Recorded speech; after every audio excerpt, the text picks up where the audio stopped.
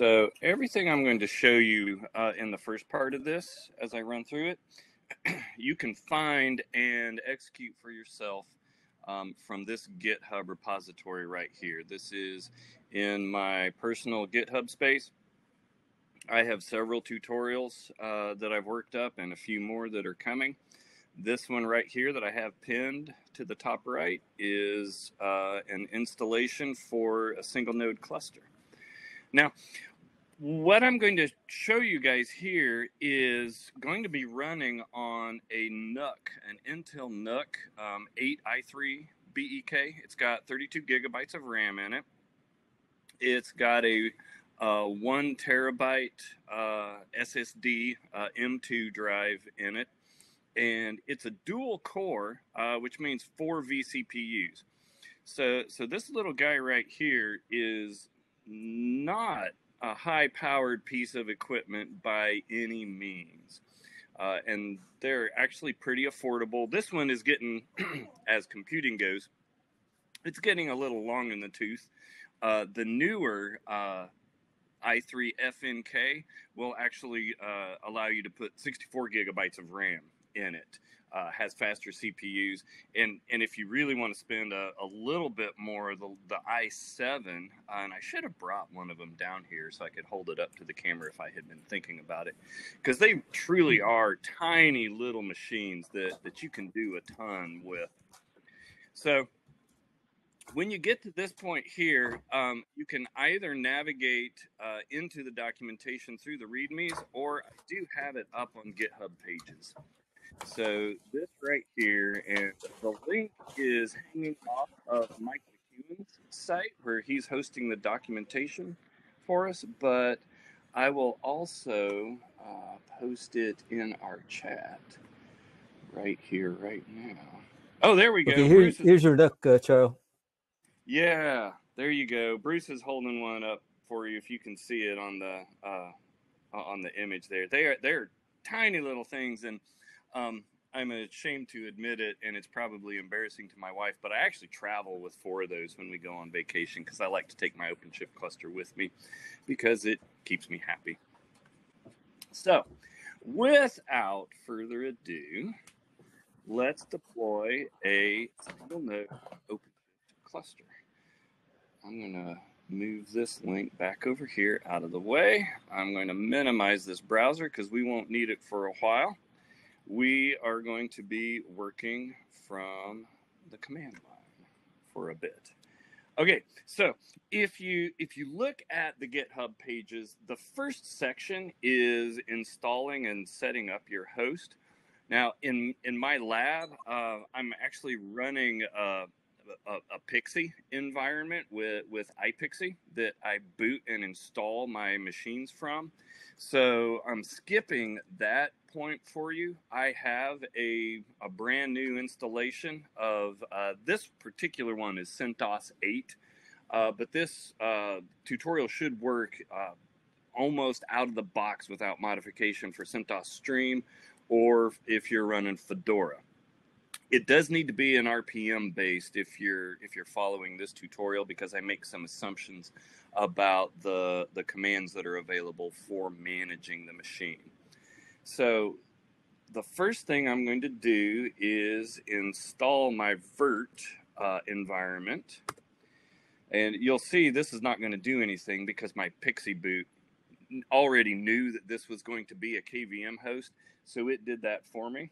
So the next thing I'm going to do is install all of the tooling that we're going to need for this lab. So I'm going to install wget.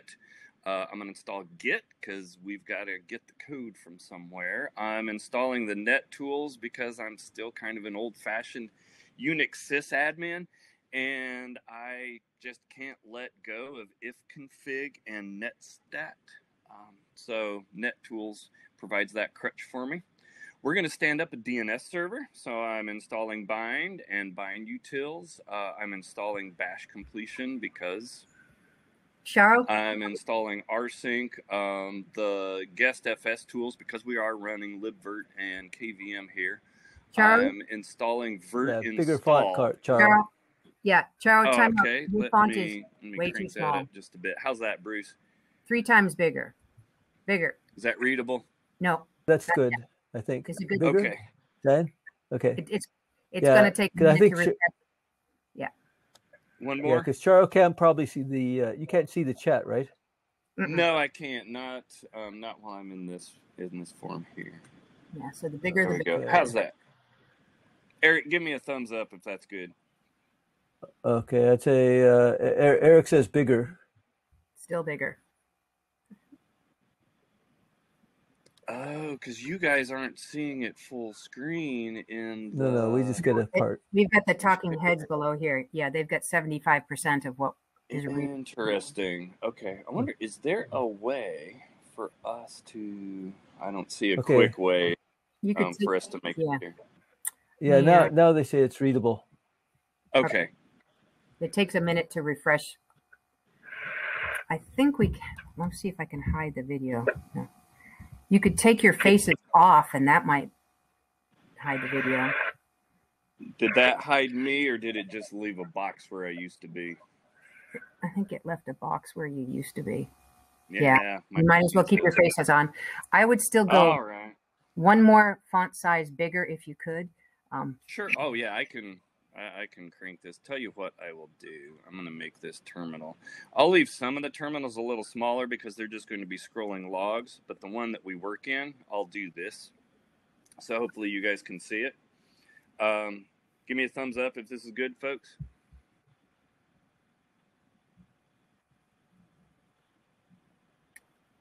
I'm looking at the chat. Yes. All right. Thanks. That's good. We got there. All right. Thanks, guys. All right.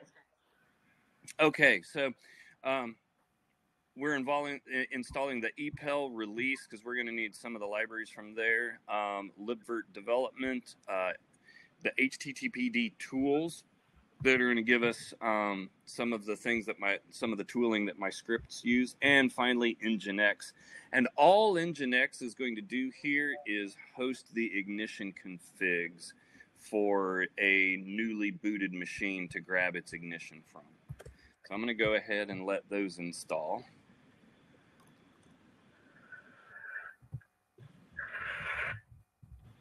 All right, and I'm going to make sure that libvirt is running and enabled.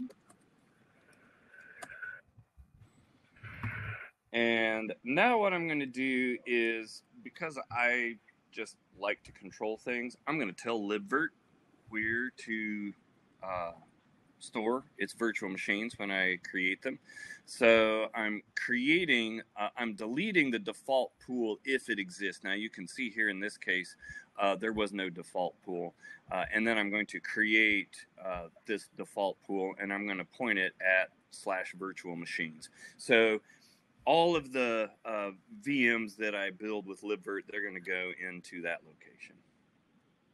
Now I'm going to start up Nginx because we're going to need it. And I'm going to create the directory under Nginx's default serving directory where we're going to host our ignition config files. And finally, I'm going to configure the firewall.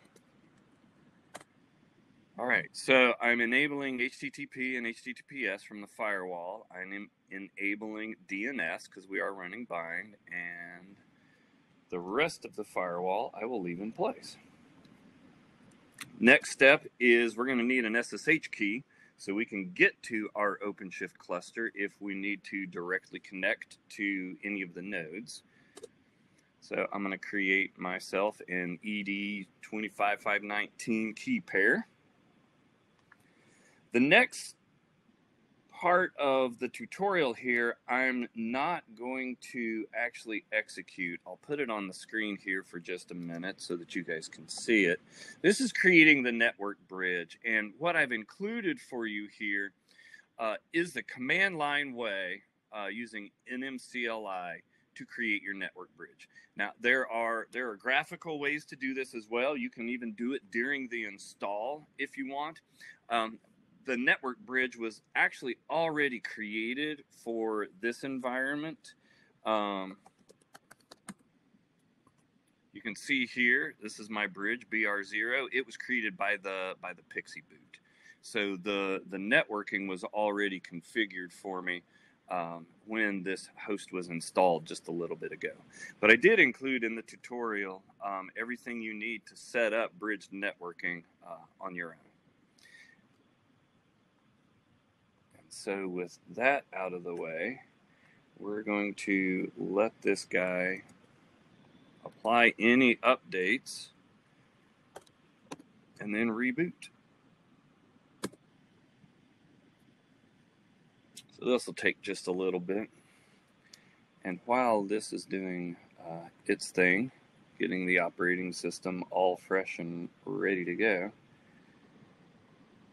I'll bring this back over here for you guys. And I'll take you on a little bit of walkthrough of what we're going to do next. So the next thing we're going to do is we're going to clone the Git repository where this tutorial resides.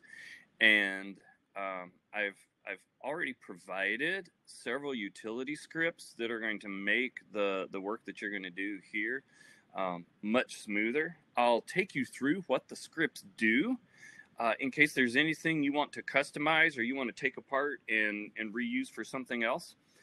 There are several environment variables that you're going to set that I've provided an out of the box in the set sncenv script, but you will probably want to modify them for your own environment. The 10.11.11.0 is what I'm currently using in my home lab network.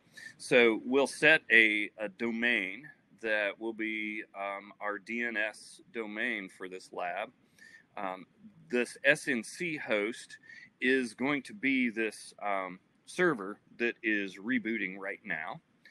The name server actually is going to be the same one, but I've allowed, by using variables, for you to use different hosts. So you can create your own name server host if you want to. You can have your own Bastion server. You can run the single node cluster on its own machine. So by varying these variables, you'll control how and where things are installed in your single node cluster. And while I'm at it and we're waiting for that little guy to come up, I'll also say when you graduate from the single node cluster but want to use the same type of environment, I have a similar tutorial that will take you through building a full productionized 6-node cluster with 3 master nodes and 3 worker nodes.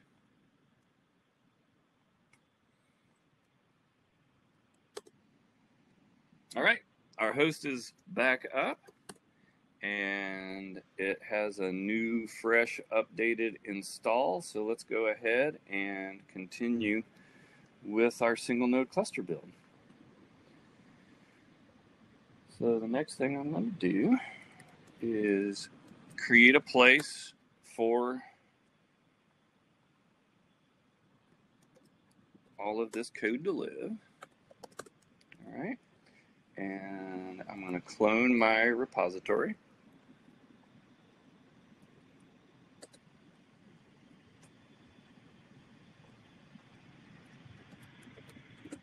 Okay. So I've got a clone now of the repo that I've been showing you guys. All right, so my bin directory already exists because my Pixie boot actually created that. So I'm going to copy all of the utility scripts from the bin directory that are in this repository into my users, and right now I'm running as root, my users home directory, and then I'm going to make an executable. So here's what we just copied over. All right, there's a utility script to deploy our single node cluster. There's a utility script that is going to yank the bootstrap node out when the bootstrap is completed, just leaving our single node running. There's a script for setting up the environment that will just set all of the environment variables for us. That's what I was just showing you over on the other screen. And as you can see, it does have entries that are biased toward this particular setup. And in fact, I believe they're biased toward this particular machine in my lab. Indeed, you can see that I'm on 10.11.11.206. So this script conveniently was already set up to run on this particular machine. The last couple of things is there is a script to set up the DNS for you, and there is a script to destroy your single node cluster. The undeploy SNC will completely remove your single node cluster, and when you rerun the setup DNS, that will actually put your environment back to a point that you can redeploy the cluster. So you can also clean this whole thing up and then run it again, should you be so inclined.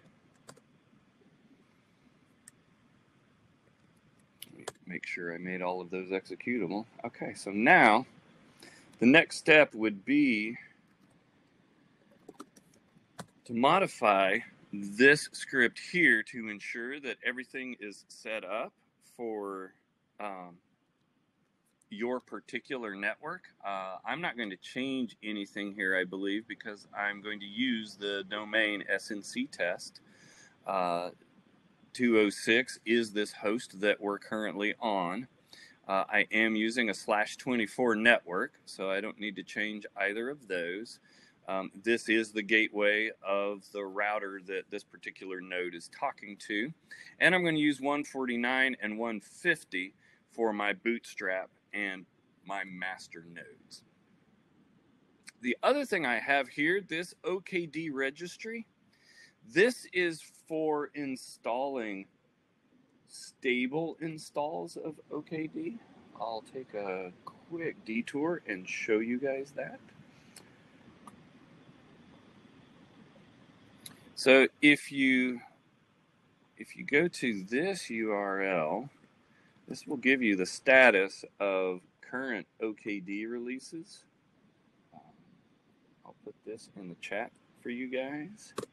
There you go. So if you go there, you will see the current state of the given OKD releases. The very top of the list is the stable channel, right? And those are in Quay.io under OpenShift/OKD. So if I'm going to build one of these, which is what we're going to do today, I would build from this channel. But this will also build nightlies. So if I want to build one of the nightlies, like let's say we want to be brave and build a 4.8, which we're not going to do today because I'm not sure that I'm not going to have to make changes since 4.8 is giving us the ability to do the bootstrap in place. You can see we're starting to get some of these that are green and stable now, so it won't be too long before we'll be putting out a video on how to install from that. But if I want to build from a 4.7 nightly, which I have done actually recently as I was looking to see tracking particular bugs as we get them wiped out, then you can come down here to the nightlies, or you can even, under the stable, build older versions of 4.6 or 4.5. Okay, so today we're going to build a stable release from 4.7, and it will come from Quay.io. If I did want to build a nightly, then I would change, excuse me, this OKD registry environment variable to registry.ci.openshift.org/origin/release.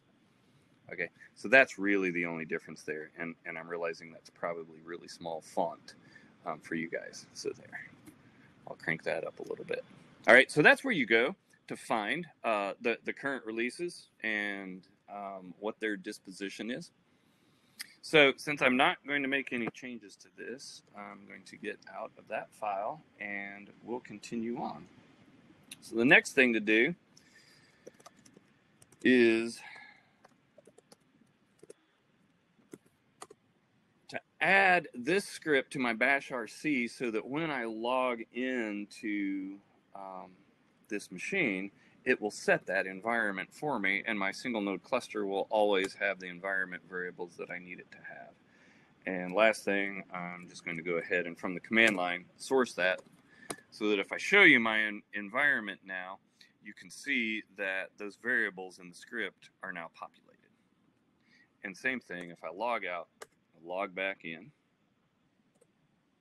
you can see that now, because it's in my bash RC and bash is the shell I'm running, that my environment is set up and ready to go. All right, the DNS configuration. I'm going to run it real quick, and then I'm going to show you what it did. So the first thing I'm going to do is I'm going to enable named so that it can start, and then I'm going to run. Actually, before I do that, no, I'm going to run it first, and then I'll show you what the magic behind the covers. So I'm going to run my setup DNS, and what it did, leveraging those environment variables, it set up a name server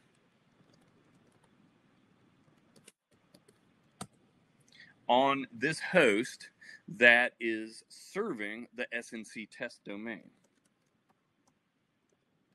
I'll give you a quick view of the named.conf. It's pretty much a generic named.conf that it created, but you can see it's populated it with the snc.test zone. It knows the reverse lookup for the pointers for this environment, and there's a file that contains my pointer records. I did create an ACL that includes my anything that's on this 24 network, right, under my 10.11.11.0 network, and my local host. Now, if you're also running Podman or Docker on this, you will need to add the IP address for that network as well, so that any of the containers that you run can do name resolution. That has bit me before in the past when I forgot to do that. Listening on port 53 on both loopback and my primary NIC.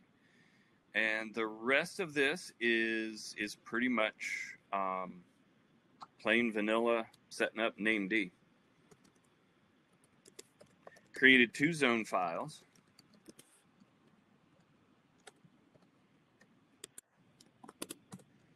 The pointer records for my SNC host, which is this guy we're sitting on right now, and then the bootstrap and the master node.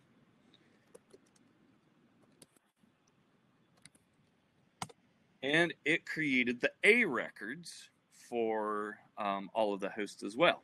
Now, I am going to spend just a couple of minutes talking about a couple of things here. One, I'm not setting up a load balancer because this is a single node cluster, right?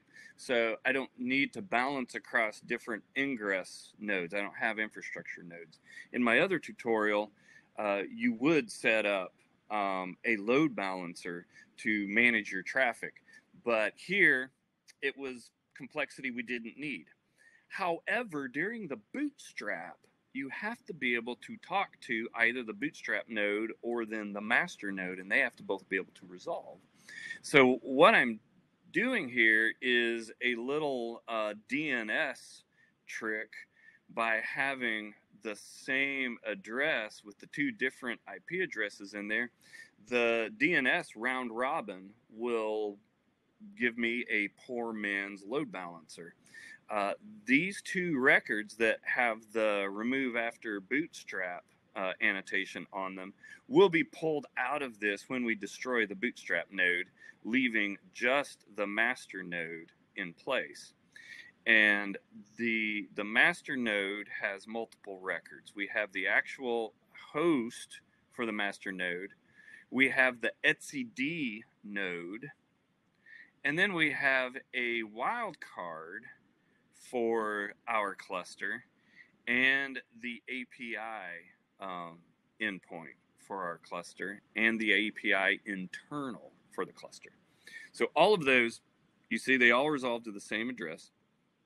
They're all the master node. These are the same A records that you would create minus the duplicates for the bootstrap. if you were building a full cluster. And then the last one is the etcd serve records that are in place. So all of that was done for us by this script.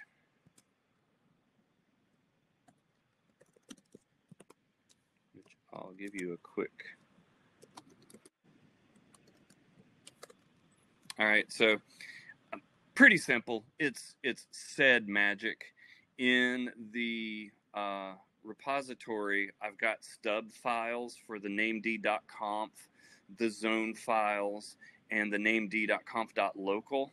And those stub files, there are records in them that look like this that get substituted with some sed magic and when these files get put in place. And then the last thing it does is refresh named so that you get a clean start.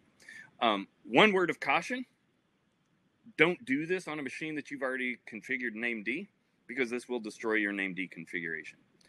Okay, so this is set up to be a clean install. You're not using this particular machine for anything else except a single node cluster.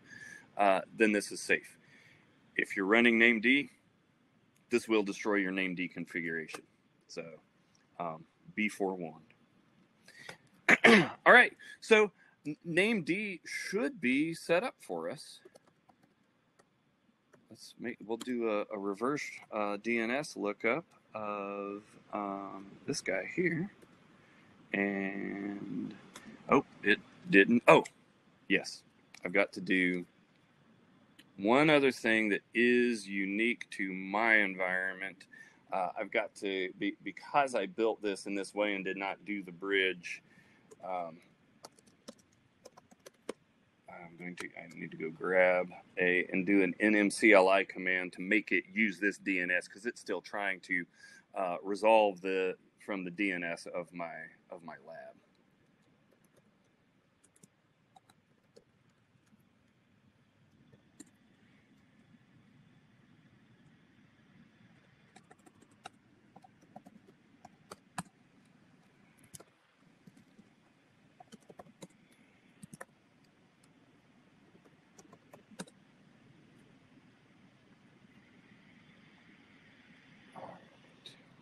Got this conveniently set aside. So what I'm doing is I'm doing an nmcli connect against my bridge connection and setting its name server to the environment variable that is set. This is why I use that set env in my bash RC, is because then I don't have to remember numbers and things. I know that the variables are set from a consistent thing. So it's going to put the name server and the domain in there. And if I restart now, my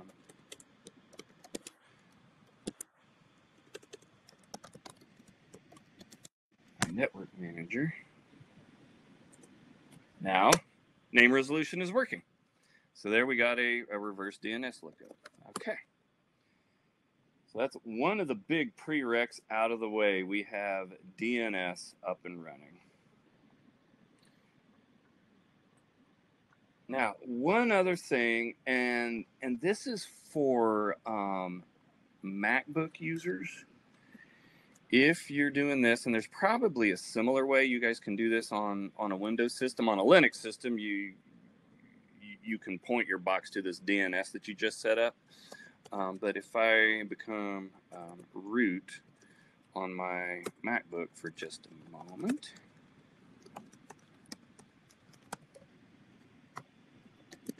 There's a directory called Etsy Resolver that you can put other domains in.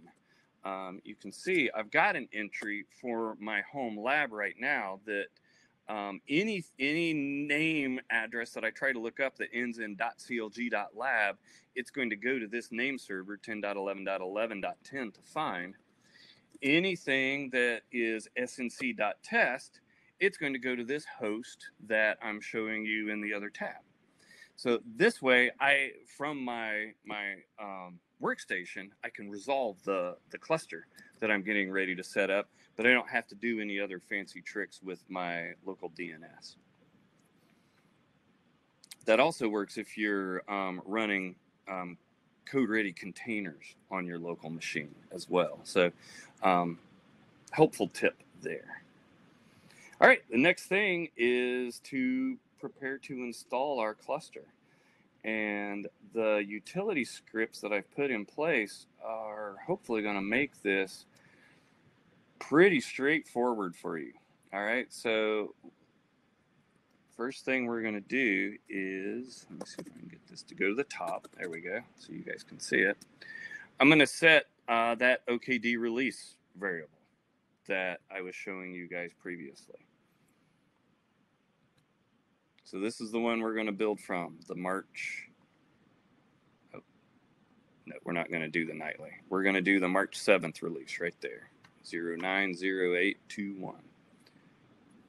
So I'm going to set that environment variable.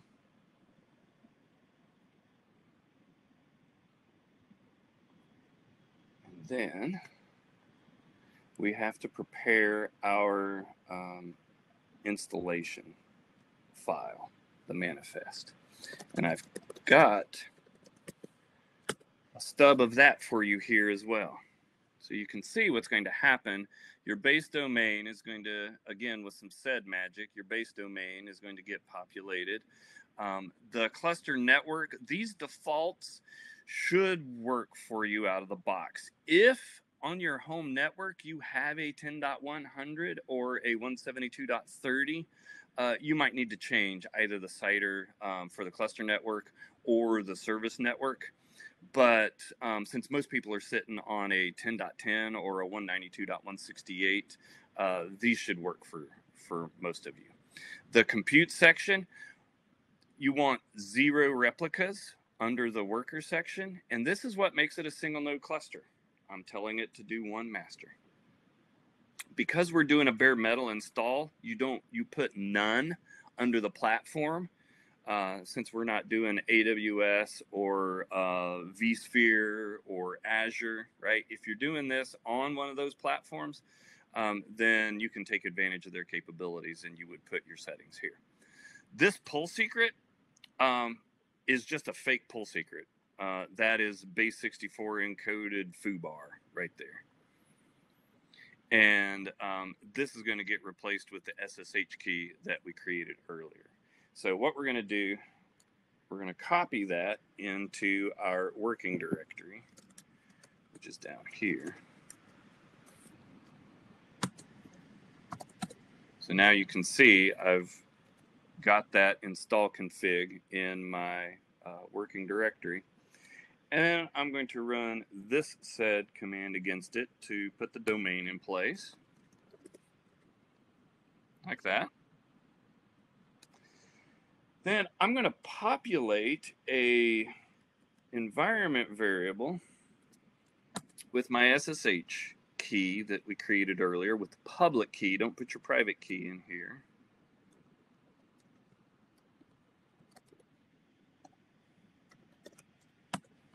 As such. And the reason I did that is now I'm going to set it into there. So now, if we look at what we created, let me clean this up a bit, do it again. There you go. Now we have an install config that is ready to build a single node cluster. It's a very short, very simple install config.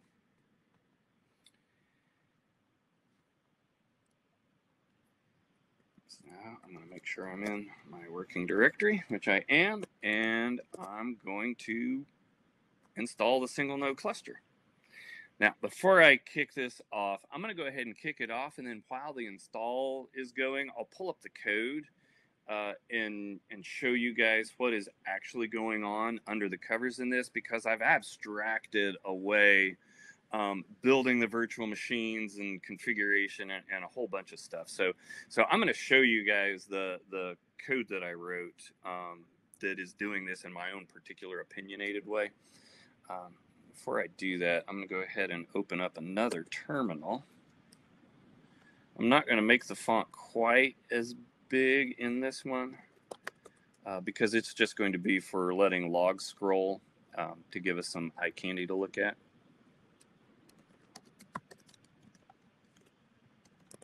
I will show you there are no virtual machines installed currently. I'm going to kick this off.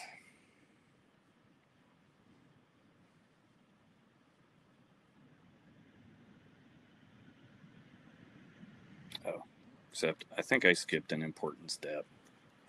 I did. I skipped an important step. I don't have OC installed. All right, so we'll pretend that didn't just happen. And I'm going to come over here and grab the OC command. Where we get OC from is, I'll show you here.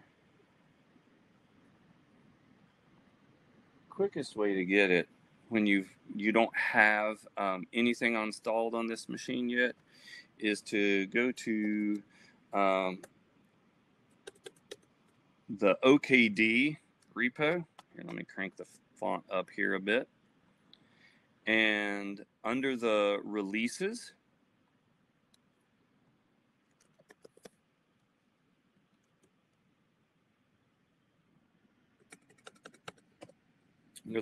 folder, you'll see all of the recent releases. Okay, with each of these, the latest one will be the one always on top. Under that, you'll find downloads for the binaries.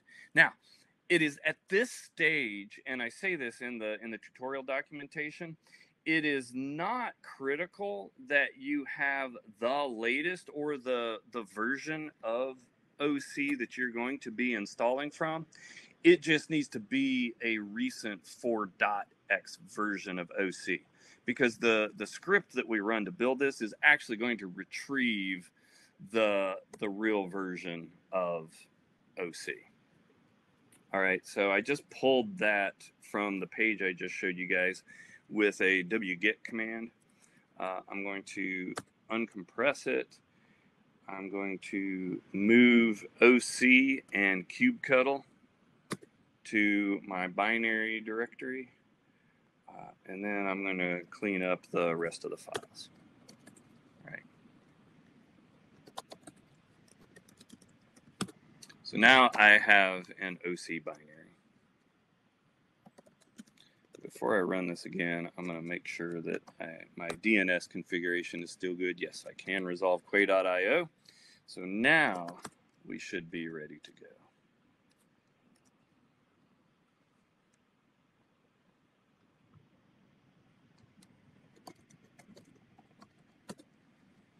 All right, so no virtual machines installed. Make sure, okay, I didn't accidentally create any resources I need to clean up because of that. All right.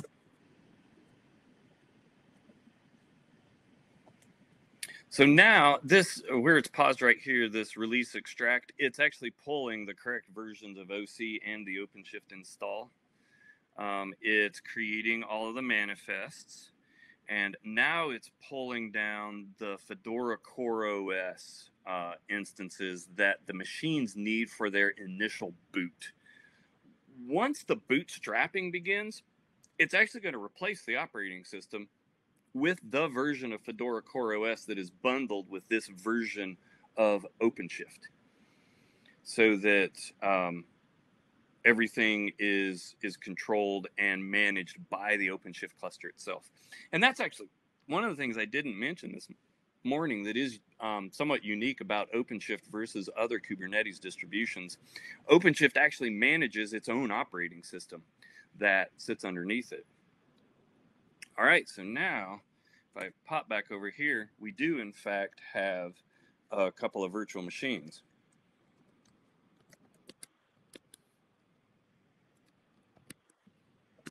So let's watch the bootstrap. All right, so Bootstrap is doing its initial install of Fedora CoreOS right now. Sorry to interrupt. What FCOS version did you use? I'll show you here in a minute. It's actually embedded in the binary, or not the binary, but the script that I ran. So when I pop open the script, I'll show you there, because you can override that. It doesn't have to be the specific version of Fedora CoreOS that is needed for that install of OpenShift, it just needs to be a fairly recent one. In fact, it can even be newer, because when the bootstrap process runs, it's going to replace the whole operating system anyway. Yeah, but actually the March 1 doesn't work. It needs to be older than that. Doesn't. So yes, I did not use that one. Okay, good. All right. Now, because my script disconnected from those when it kicked off the initial install, they did not actually reboot themselves. They just shut themselves down. So the next thing I need to do is to boot these up. But when I do, they are going to begin the single node cluster install. So I'm going to kick that off. Let's see, what time is it?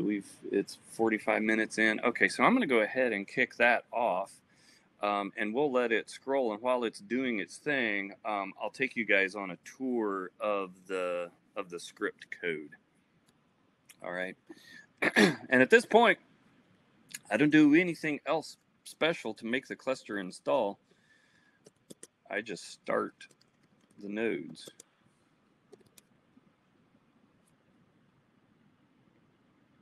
I'm going to shorten this one so that I can come over here, let you see the console on that one when this guy starts up. So over here on the left, you'll see the bootstrap node start up.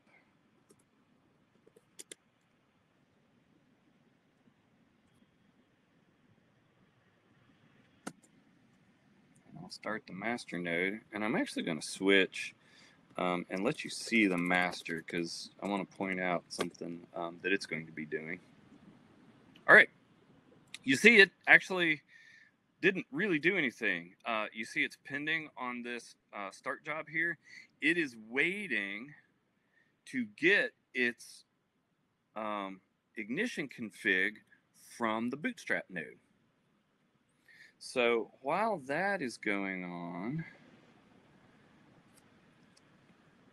I'm going to leave that running there.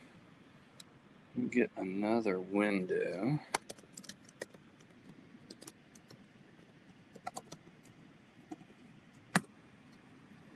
All right, and in this window, I'm going to start the monitoring for the bootstrap.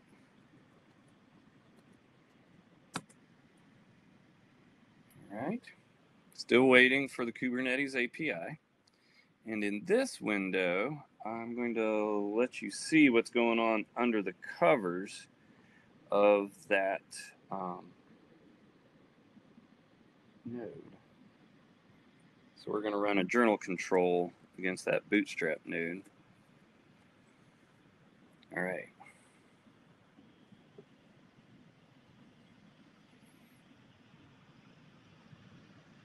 Stretch this a little bit. All right, you see the RPM OS tree stuff that's going on? What it's doing here is it's downloading the correct version of Fedora CoreOS that this cluster needs to run, and it's going to apply it, and there, it just finished. So you saw this guy kicked me out because the bootstrap is now rebooting. So I'll go ahead and pin that there. Let me separate this one out. Shrink it down a bit.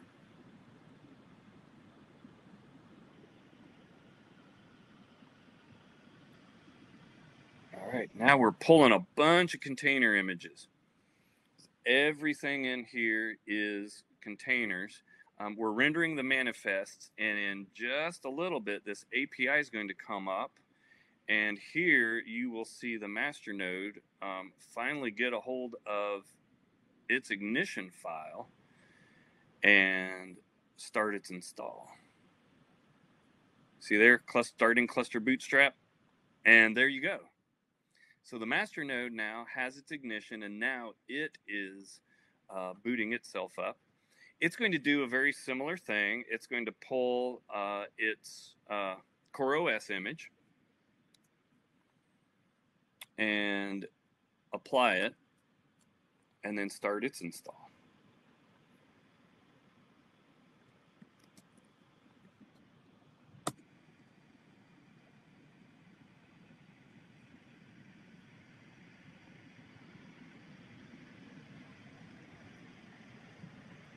All right, now, if you watch these logs like this, don't panic when you see errors and things flying by. Like I saw it, all this failed to fetch, failed to fetch, failed to fetch. This is doing a whole bunch of stuff in parallel. And so it waits until states come into being so that it can do things. So during this time, you will see stuff like this. If you don't see progress down here, like you can see the API is up and running now, that's where there might be an issue. Now, I'm going to stop tailing this log for just a minute because we do have to do something here. Because this is a single node cluster, we need to tell etcd that it's okay that he's all by himself and that he doesn't have two partners with him, because otherwise etcd will get upset. So I'm going to export my kubeconfig variable to where my install is so that I can issue OC commands. And I'm going to see if the etcd object exists yet. Since I was talking to you guys, yeah, it does. If we had done this 40 seconds ago, you would have seen an error. I call that out in my tutorial because you do need to wait a little bit for the etcd object to show up. Now that it's there, we're going to patch its specification. Let me show you what we're doing here. We're going to patch its specification so that it will support a single node. So this is what its specification looks like right now. I'm going to apply this patch to it that is going to set this unsupported config overrides. And now if I show that to you again, you can see now under the spec, there's this unsupported config overrides where non-HA is set to true. So that is one thing that in 4.8, because single node will be an officially supported configuration in 4.8, we won't have to do that anymore. Right now we have to do that because it's still not a fully supported configuration, but it does work. Right, so now we're waiting for the bootstrapping to complete. While that is running, I'm going to pull up the code from that script we were looking at and show you guys what's going on in there. Let's see, you know what, that is not going to be readable. Let me just do it like this through the terminal, and that'll be more readable for you.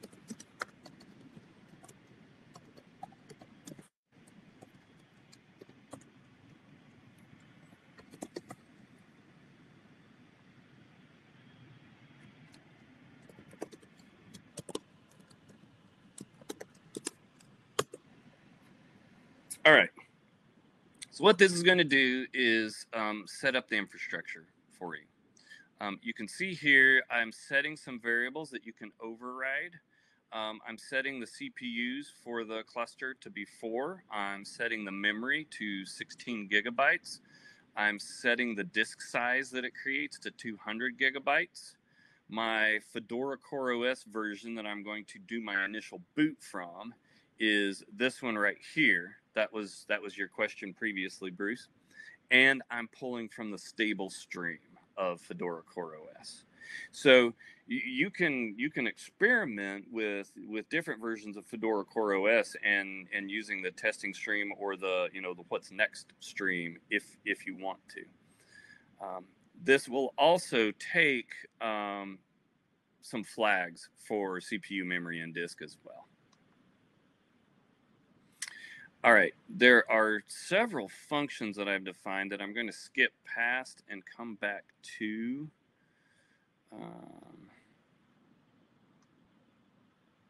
the actual start of the script. So one thing I'm doing, this is a cheesy little random generator here, so I apologize to everybody up front, but I'm generating MAC addresses for my Bootstrap and my master node.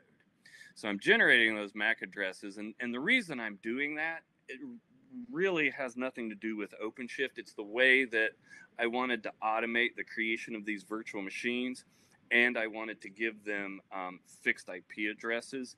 So knowing what the MAC address is enables me to have predictable names for the devices. And I'll show you that in a minute, because that's something that I also do in my larger clusters for my home lab, because I'm simulating in my home lab running bare metal clusters. So then I use a dig to get the IP addresses that are already in DNS for the Bootstrap and the master node, and I populate variables with those. Here's where I'm pulling the OKD tooling for the OpenShift installer and for the OC command, and I'm putting those into my home bin directory, and then getting rid of that temporary folder that I created. Here I'm grabbing a tool called FCCT. This is a Fedora CoreOS tool that allows you to manipulate ignition files for machines. And I'll show you the configuration further up in this script for what I'm using FCCT for. That enables you, especially if you're doing bare metal cluster work, that enables you to configure what the operating system is going to look like. Let's say you're deploying some nodes and you want SSD devices that are in them to be preserved for rook-ceph. This is a mechanism that you could do that, and you want to specify what your file system configurations or other resource utilizations or GPUs or things like that. This is a good way that you can inject things into the ignition. So then this is just good old-fashioned OpenShift doing its thing, creating the manifests. I'm creating the ignition configs. Here, I'm calling one of my functions, config OKD node, that I'll pop up to the top of the script and show you guys. And what it's doing is using that FCCT command to then create the custom ignition files for these machines. And then I'm putting those in the directory of my Nginx server. So that's what's going on here with this copy and this schmod. I'm putting those files over there so that they can be retrieved at the very first boot of that machine before it starts building the cluster. The next things here from this syslinux on down, I'm actually preparing an ISO for this machine to boot from. Again, because I didn't want to create a Pixie environment. I'm not using vSphere. This is all bare metal. So I'm creating an ISO for the Bootstrap node and for the master node that have the specific configuration in them that they need just to come up and then start being part of the cluster. And the last thing here, after creating those ISOs, is then to create the virtual machines themselves. And the creation of the virtual machines themselves is using the virt install and passing the appropriate parameters, including the particular ISO file that I just created. All right, so the last thing I'm going to show you in here, let's check on our Bootstrap. Bootstrap is still running. Make sure nothing's blown up over here. Everything appears to be healthy. Okay. So this function, config OKD node, what the FCCT tool works with is YAML files, an ignition config, and I'm setting this up as a merge type, so it's going to merge the following configuration into the ignition config that then becomes the initial ignition config for this machine to boot off of. This is why I had to know the MAC address, because I am explicitly hard coding the name of that NIC to be NIC 0 so that it's always predictable. And then I'm configuring Network Manager with the network information about that machine. Its IP address, the net mask for the network that it's on, its gateway, the name server, and the domain. And finally, populating its host name. So it's fairly short, but it gives you a clue into the power of ignition configs and what you can do with them. So I am prescriptively setting up the network configuration for this guy before he boots up.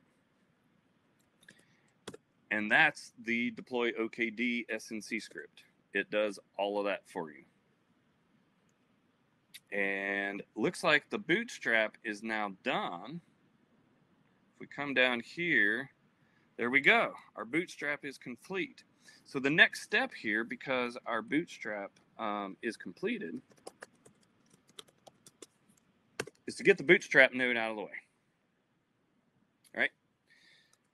And that one is a very, very simple script.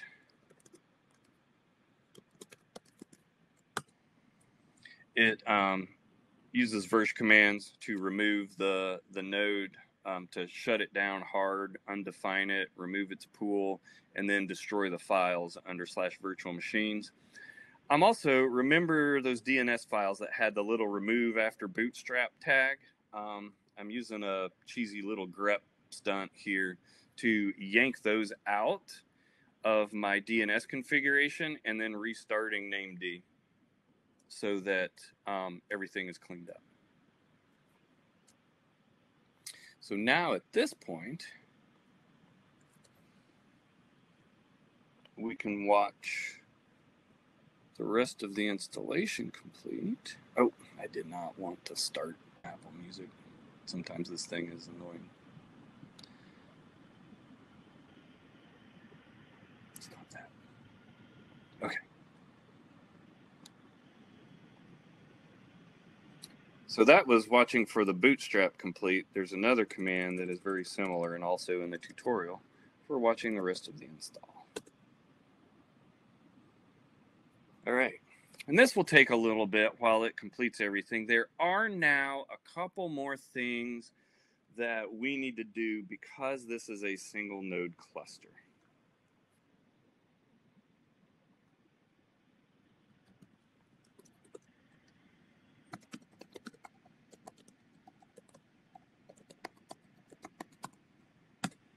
First, let's just look and see how everything is looking here. All right, running, completed. Running and completed are good. Crash, back off is not good, but I don't see any of those. So everything appears to be fat and happy right now. So a couple of things that we need to do. The ingress operator is going to be unhappy because it expects to have 2 replicas. And the authentication operator is also going to be unhappy because it is expecting 3 etcd nodes. So we have to tell those 2 that we're running in a single node configuration. So let's look at the ingress operator. So let's get the ingress controller named default in the OpenShift ingress operator namespace. Let's see, make sure it exists. Yep, it does. Let's take a quick look at it.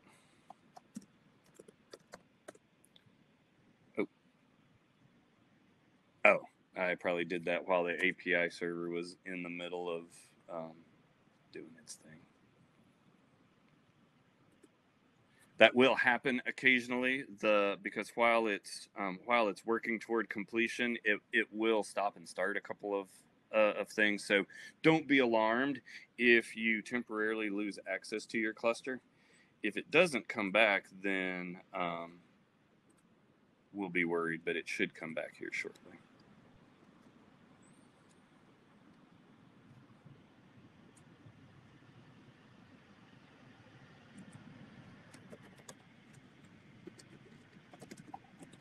Let's just do a quick look, make sure we're still running. Yep.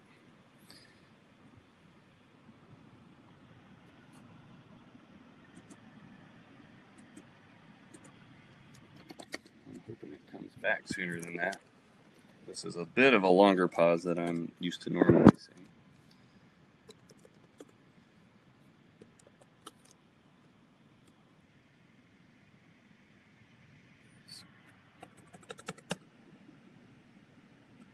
Let's go take a look at our master nodes. This is a good opportunity to show you.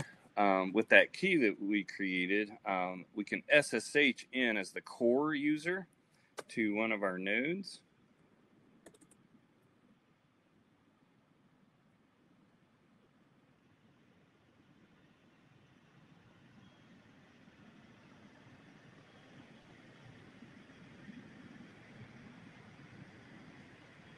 This is actually a little bit worrisome.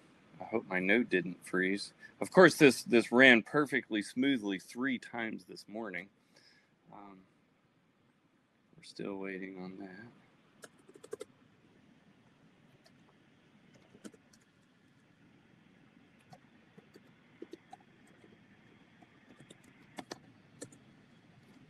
Our node is still up and responding, so let's just hope this is a little burp and that we didn't have some kind of a weird lock going on. Oh, there we go. Now that didn't let me in. A little bit disturbed that that one did not.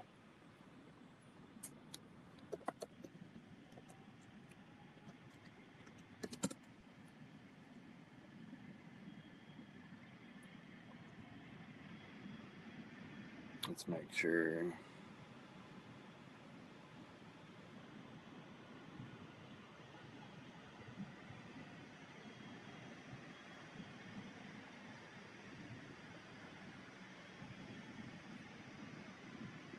I don't see anything super disturbing there.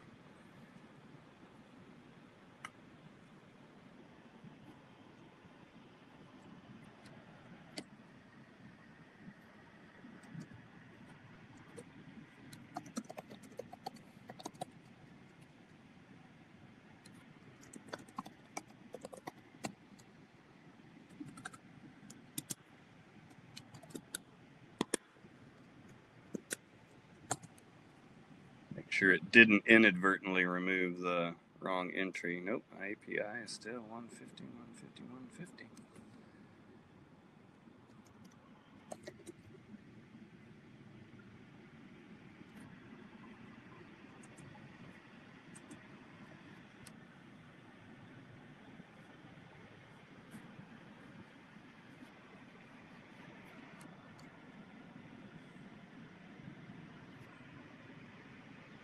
All right, so this is an unhappy node. I'm going to do something.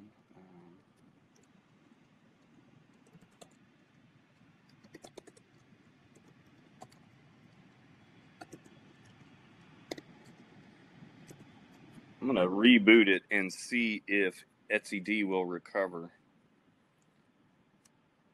after it reboots, because it is not responding on port. Actually, before I do that, let's see what it is listening on.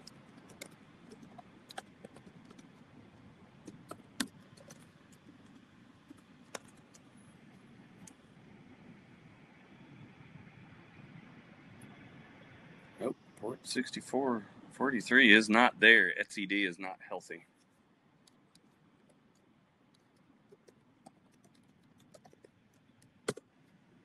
So let's let it reboot. And while we're doing that, I'll come over here.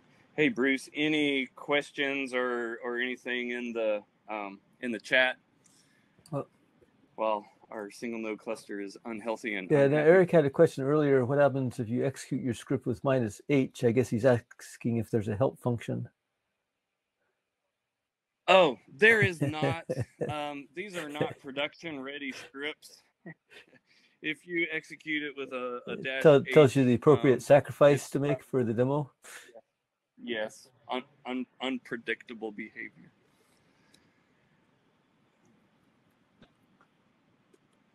Let's see. All right, let's see if this guy is rebooting. Okay, he's back up. All right.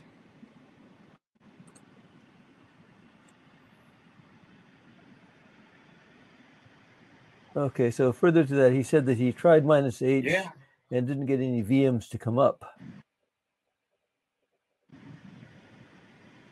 Oh, okay.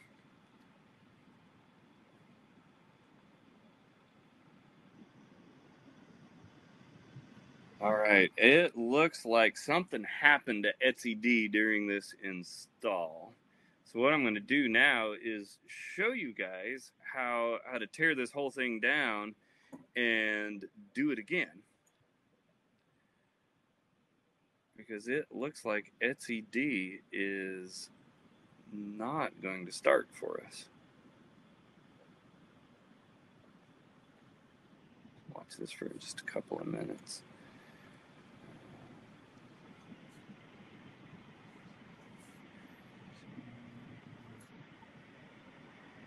Yeah, nothing is standing out. When we grab the logs, probably be able to find something. So here we go. This is what it looks like when it goes wrong.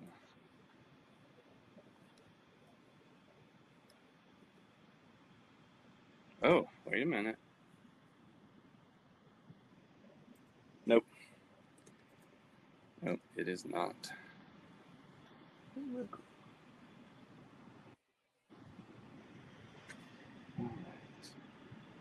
Okay, so what I'm going to do is tear this sucker down and show you what it looks like to tear it up so you can run it again.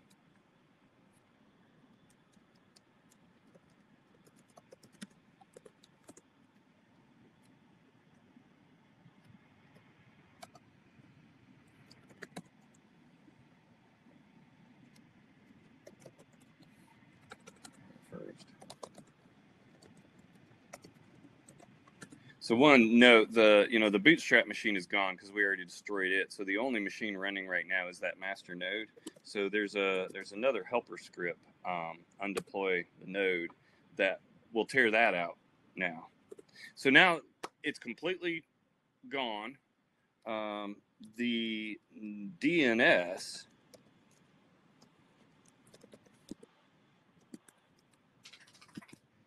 Let me show you.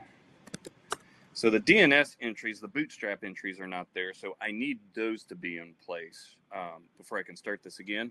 So to run the install again,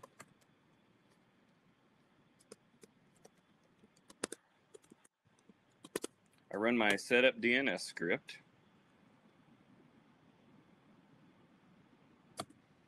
And you can see it put my bootstrap entries back.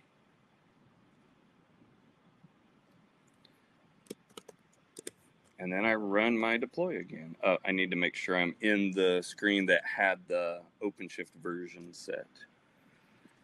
So I'll just go ahead and re-export that. Get some of these extra screens out of the way here.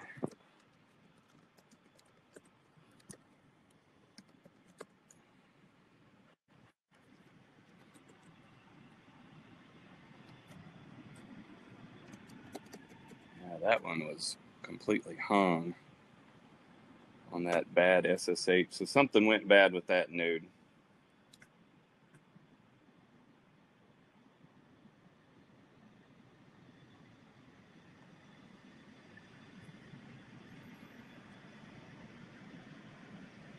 So we're going to do this again. We're going to use this release, March 7.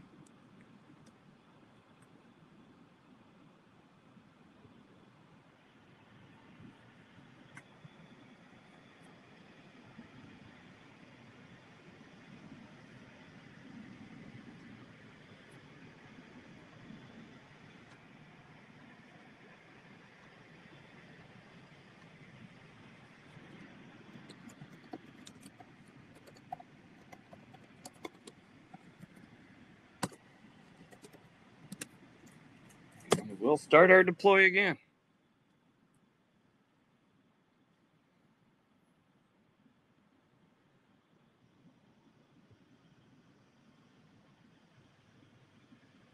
And I will say, in my larger lab environment, I actually have an Nginx server set up that I have a mirror of these image repositories in, and that allows me to have much faster installs because it's not having to reach all the way across to Quay.io to get the container images. It already has them locally. And that helps if you're experimenting or building and tearing down a lot of clusters, or something goes wrong like it did today. Okay, so Charo, we got a couple of interesting discussions in the chat that you. Yeah. Michael was asking about any thoughts regarding the network bridge part if you're doing it on a remote machine where you don't have keyboard access.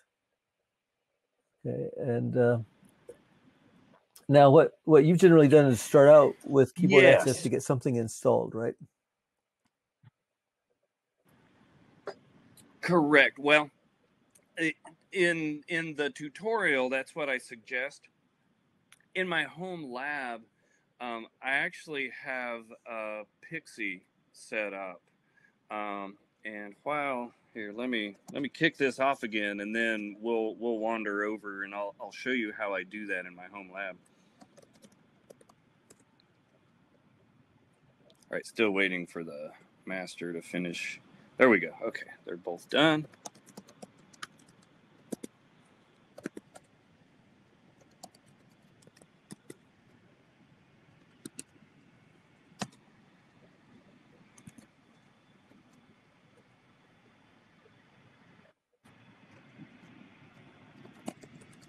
All right, now let me set this to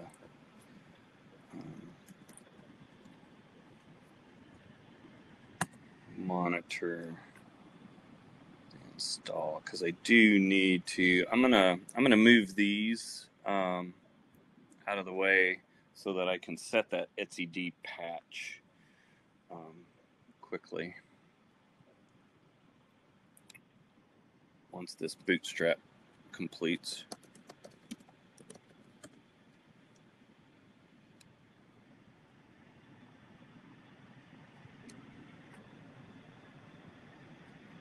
Still waiting for that.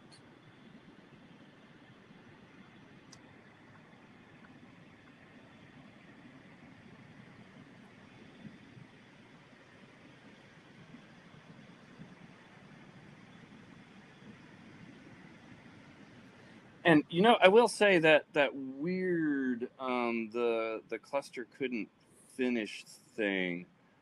I have seen that a couple of times in my lab, and I'm wondering if it's a race condition on when I yank the bootstrap node out, that etcd goes sideways somehow. Because I have, it's very rare that I've seen this, and of course it would happen on the day that we're doing a video.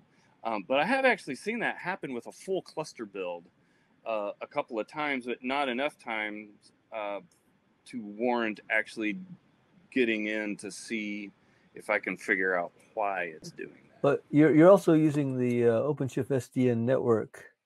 I've had problems with that in the past. Correct. You're right. I'm not using the Kubernetes OVN network. Although that actually shouldn't have had any impact on etcd. That what was weird is that etcd itself actually fell over and wasn't able to recover, and it happened shortly after we yanked the bootstrap node out. All right, let me show you, what were we talking about? Oh yeah, Pixie Boot.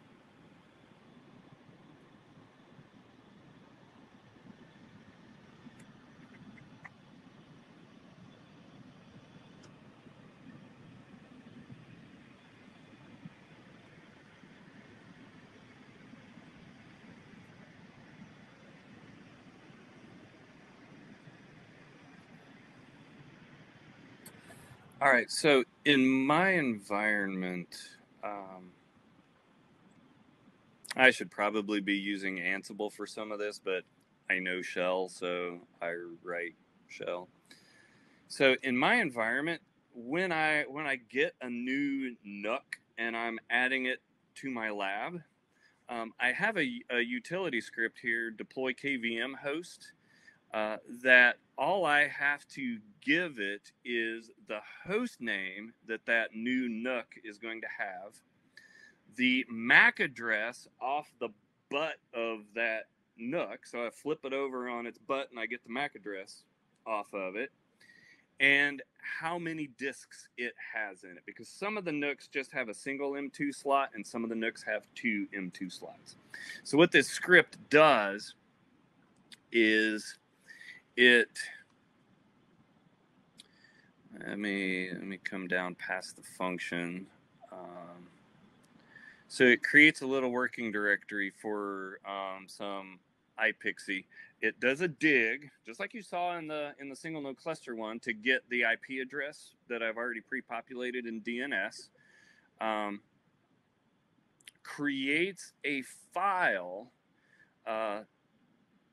that is named the MAC address with the colons replaced with dashes and a .ipixie, and creates an iPixie file for that machine, so that it will boot from this kernel and this initial RAM disk off of my Nginx server, and it pre-populates the IP information that I want this machine to have.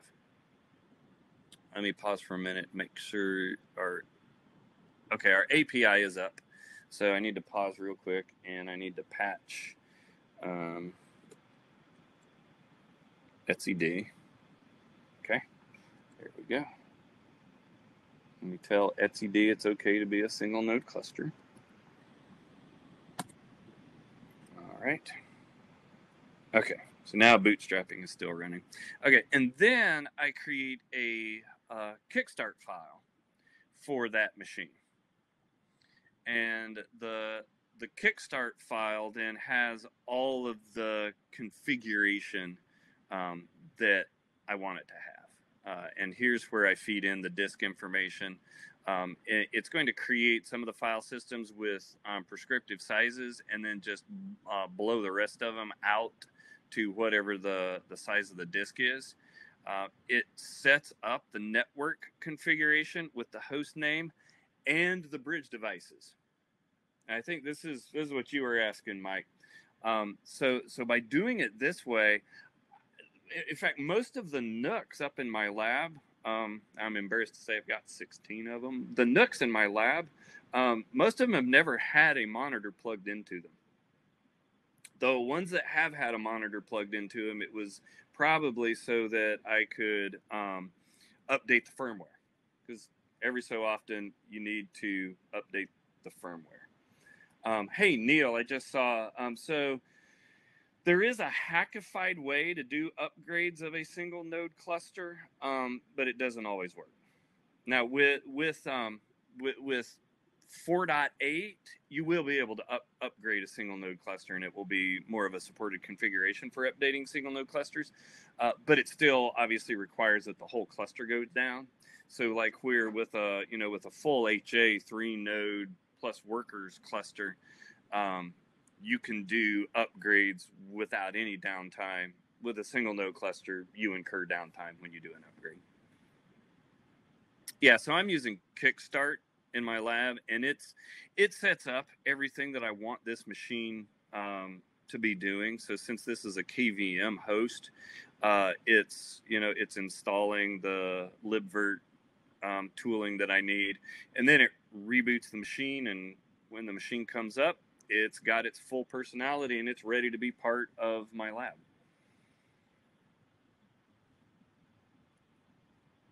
And I think I've got a section in my tutorial, for setting up the Pixie boot. So there's a section in here. It also talks about the little router that I'm using. Yeah, hey, Charo. All right, so let's see how our bootstrap's doing. Patrick also had a question about trying this on a Mac, and I told him that I wasn't courageous enough myself, but you're braver than I am. I have not tried this on my Mac. Actually, Code Ready Containers will run on your Mac. And once we're waiting on a bug fix for the bare metal installer, that actually Vadim will probably drop the new release today. And if that's working, then I'm going to build the 4.7 version of Code Ready Containers for OKD. The version that's currently out there is still 4.6. But actually, coming up soon, because we're having to work on support for Apple Silicon, you will be able to build Code Ready Containers on your MacBook. And once we do that, you can actually use that to build a single node cluster on your MacBook, if you were so inclined. You'd probably need one of the MacBooks with 32 gig of RAM. I don't know that it would work on 16. Once we're at 4.8 and you don't need the Bootstrap node anymore, then it's probably more likely to work.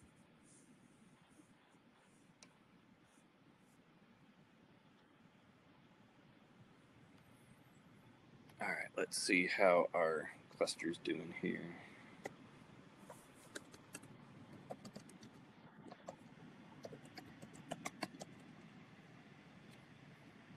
All right. Things are creating. It's okay. There will be errors.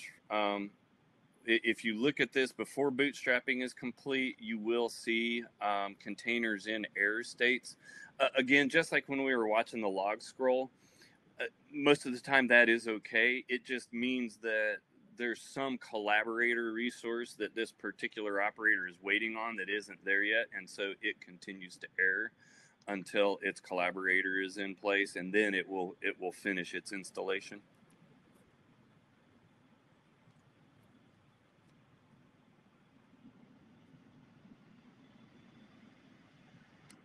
Are there any other questions? I'm hoping that this time we'll actually get to see a completed install and that etcd doesn't go sideways on us again. Let's take a quick look at the Bootstrap node and see what's going on inside of it.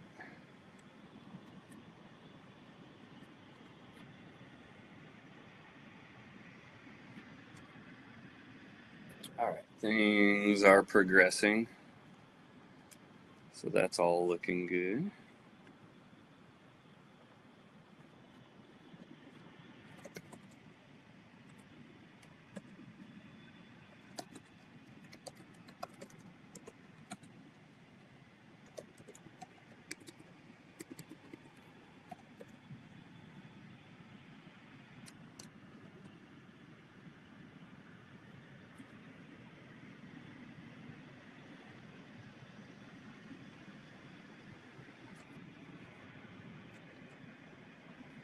And one thing, once you get this up, there are some of the operators from the marketplace that might be assuming a fuller cluster. I know, like Rook Ceph, out of the box, if you want to run Rook Ceph on a single node, you'll have to adjust the replica count for some of the components because it will expect at least 3 nodes for particular things. Code Ready Containers, yes and no. Patrick. Code Ready Containers doesn't configure the nodes in exactly the same way that this does, but while we're waiting for the bootstrapping to complete, which actually it might be getting ready.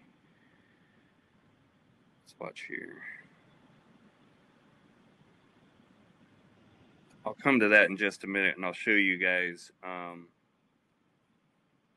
Code Ready Containers is built.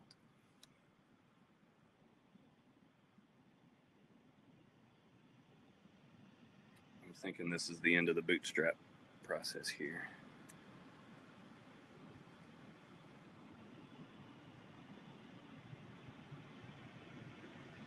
Yes. All right. So we successfully bootstrapped again.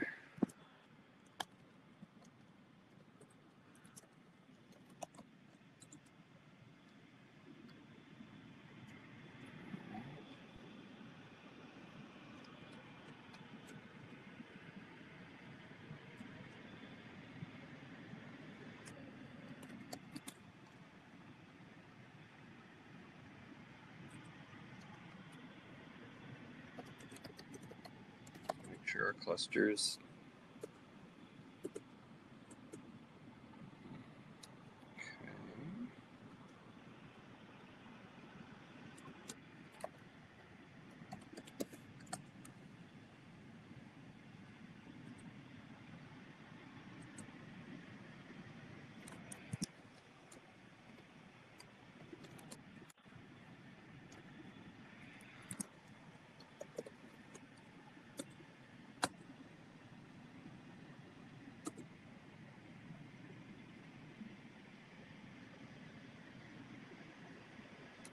All right, let's see if we're going to get past it this time. Hopefully it will set that cert.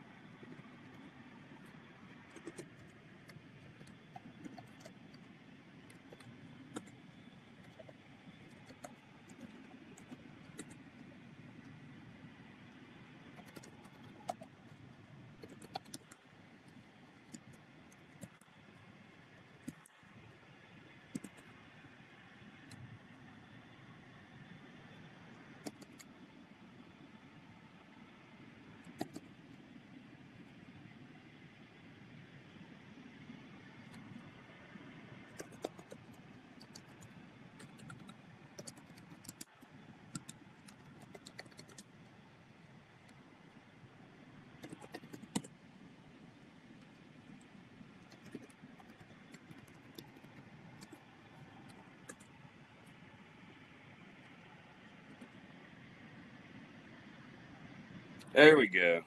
Okay, we made it out of the woods that time.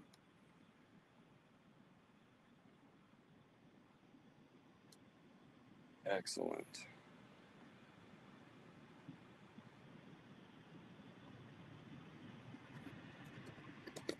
Let me do a quick check and make sure that all of our certificate signing requests got approved and issued. Okay, that's good. That's good. All right.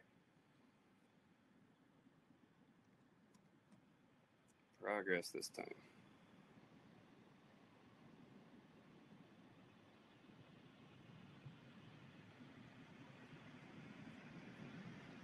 Okay.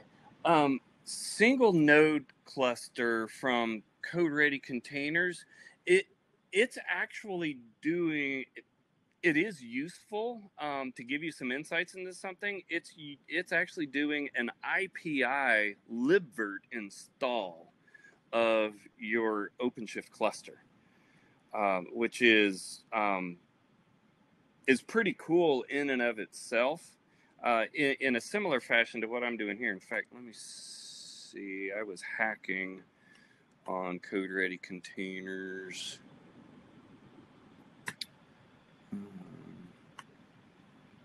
Let me go find it here.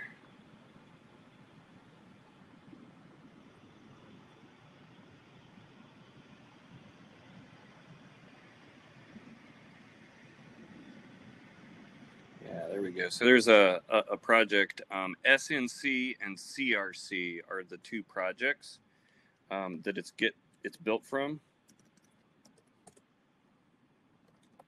Let me go ahead and, okay, it's up to date. All right.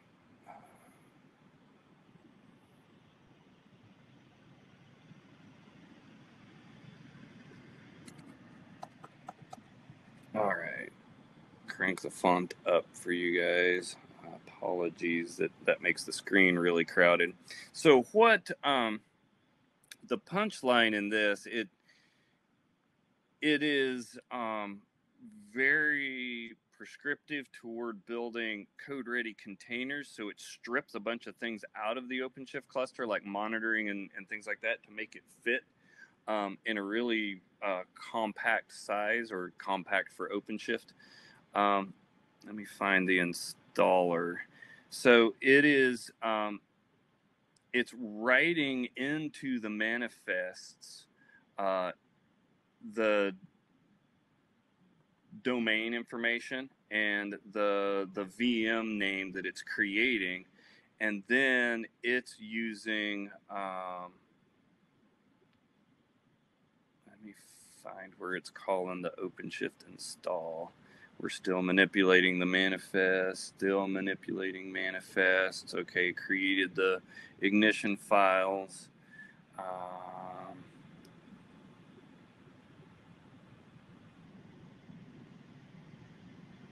Somewhere in here, right here, after creating the ignition configs, it is using the bare metal to then, it's right in here. Here we go. Creating the cluster. So this is using it's using an IPI install, where the installer actually does all of the provisioning and stuff for you. So not giving you control over the network configuration or things like that. This is more like I'm deploying in the cloud on AWS or on GCP or on VMware, or something along those lines. So that's what the code-ready containers is built from. So this big long snc.sh script here, what it's actually doing is standing up a single node cluster on libvirt. And then you run another script that's part of this bundle called, where's it at? Create disk. Where's create disk? Right there, called create disk, that then creates a QCOWS image of the cluster. It strips a whole bunch of operators out to, like I said, to try to get the size down as much as possible. And once it's done all of that, it does a couple of little tweaks to the running virtual machine so that it's compatible with Hyper-V for running on Windows or some other things. And then at the very end here, it creates, where it's doing this, create tarball for Hyper-V, for HyperKit, and for libvirt. So for each of these, there's functions further up here. You see it's creating the QEMU image. It creates then from this images for Windows, for Linux, and for Mac OS, right? And that's and when you're done with that, then you have a file, a virtual machine file that is a single node cluster that would run on one of those platforms. Code-ready containers is then a wrapper around that bundles the image so that you can start and stop it with the CRC. And that's why the CRC binary is so fat. If you go download it, you'll see that like the Mac OS CRC binary is like 2.25 gigabytes, I think. Most of that is the virtual machine image, because it's when it uncompresses to about a 9-10 gigabyte image. So most of that 2.25 gigabyte CRC binary is your compressed disk image that contains the cluster. Okay, now there's a couple of things. Oh, how did Chrome start? There's a couple of things we need to do now so that our cluster can complete starting.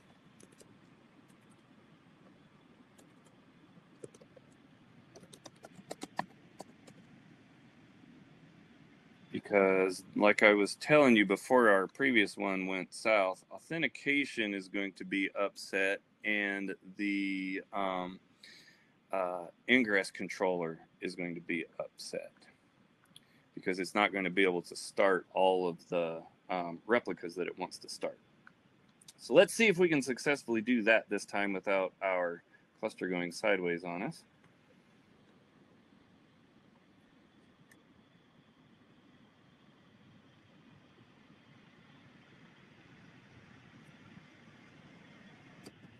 This is where we were before it went sideways.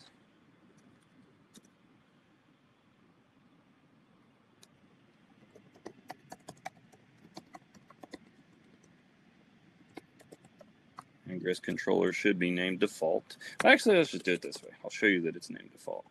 Well, it's going to be in the OpenShift ingress operator namespace. There it is. His name is default. So let's take a look at good old default.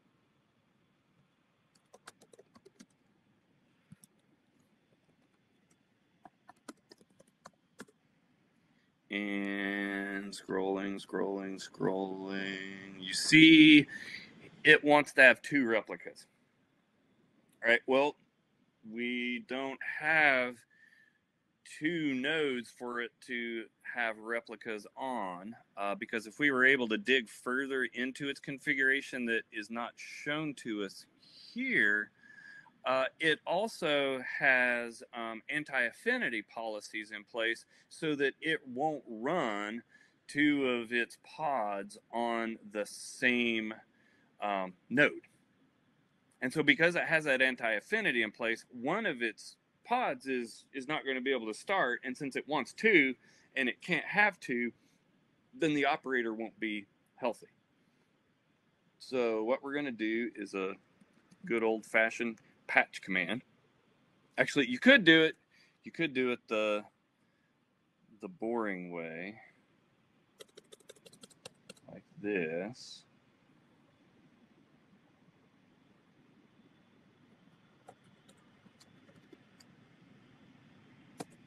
OC edit, and I could go down here and change that replicas to 1 and save it. But if you really want to impress your friends, the OC patch command looks like magic, because from the command line, without doing anything else, and this is also how you can do this kind of thing with infrastructure as code.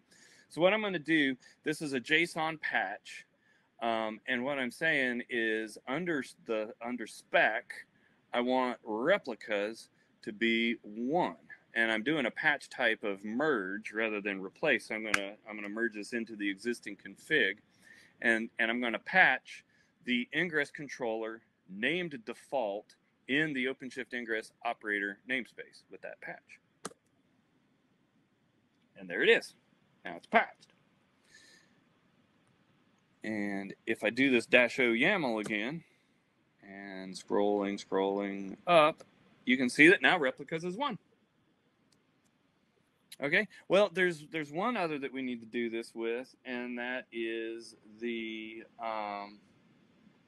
authentications operator, and it needs a patch similar to what we did to etcd. So I need to tell it that it's going to have an unsupported configuration override of use unsupported, unsafe, non-HA, non-production, unstable OAuth server to true. And you can tell that the engineers that put this in here wanted you to know that you were intentionally using unsupported, unsafe, non-HA, non-production, unstable OAuth server, just in case you weren't quite sure. And there we are. So now we said, I want to use the unsupported, unsafe, non-HA, non-production, unstable OAuth server. And hopefully, now that I've done that, this message down here, you see we're 98%. We're almost there. Hopefully now we'll get past that, because now the authentication operator should be able to complete its install and update. And we actually don't have to wait for that. The secret here is we already have a usable cluster at this point. So let's go ahead and go get the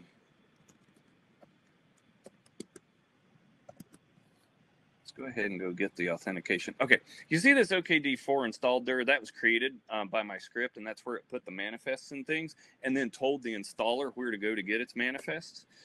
So that's all of this stuff under here was created by the installer. So there's the ignitions that were created. And you see this guy right here, the worker ignition. Oh yeah, look at that. There it is. We have a working cluster. So we'll prove it now by logging into it from the console. Before I step away from this, though, you see this worker ignition? If you were in the main stage when we were first starting, and we were talking about, the fact that you can't go from a single node cluster to a full cluster, that's really just talking about the control plane.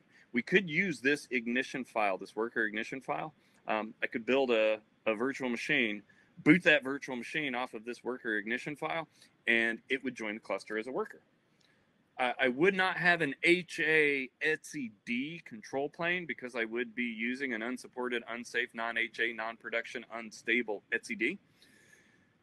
But I can create lots of worker nodes now and have a single master cluster with worker nodes. So since our cluster is up, let's go ahead and log into it. You'll notice down here, it gave me a URL and it gave me a username and a password. If you lose those, you can get them back. What I was going to show you is under this auth directory here. This cube config is what I've been using when you've seen me do this.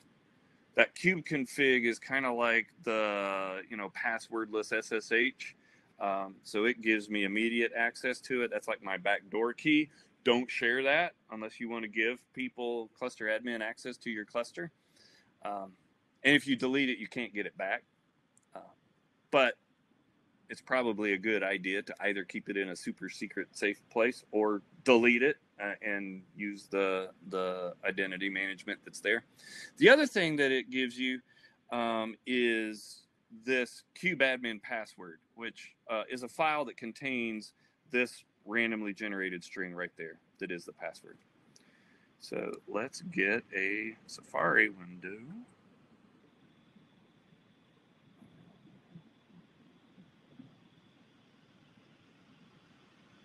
Put in the URL to our new cluster. Okay, it's using self-signed certs, right? Because I had a very, very simple install config, so I didn't give it any certs to use. So it's using self-signed certs. So I do need to accept the certs, and it's going to make me do this twice.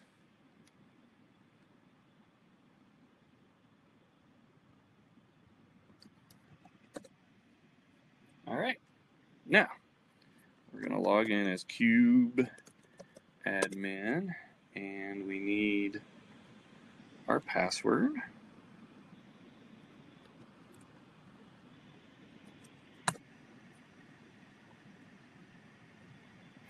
And there we are, folks.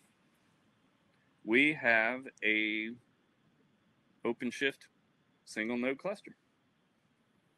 Now, one thing to point out here, you see this this 2 right here in a fully functional cluster. What that number off to the side of the pods shows you is pods that are in some sort of a not ready state. Let me show you in one of my larger lab clusters. You see that's not there because all of the pods are in a good state. You will always see this in the 4.7 OpenShift cluster because there are 2 etcd quorum guard pods that don't have anywhere to run. So nothing to worry about here. It's not broken. It's just you will see that because these two etcd quorum guard pods don't have a node to run on. When we get the full bootstrapless 4.8, you shouldn't see that anymore. But at this point now, the cluster is ready to run. There's actually a couple of other things that I included in the tutorial that will be helpful for you. One of them is, let's go ahead and set up a real user account and a developer user account. All right, and I did include in the tutorial, and let me get back to that. So in this space, you see this htpassword cr.yaml. This is a custom resource that I created for you, so that you can set up htpassword authentication within the cluster itself. And what we're going to do right now is let's create. I'm just going to pull these straight out of the tutorial. So I'm going to create a working directory for the credentials, and locally on my box, I'm going to. This was actually when you saw initially we were installing the HTTP tools. That was to get to the htpassword command, so that I can create htpassword files. So I'm going to create an htpassword file called htpassword in that directory I just created, and for a user admin, and I'm going to make its password the password that was autogen, right? If you don't want to do that, you just put whatever you want your password to be right here.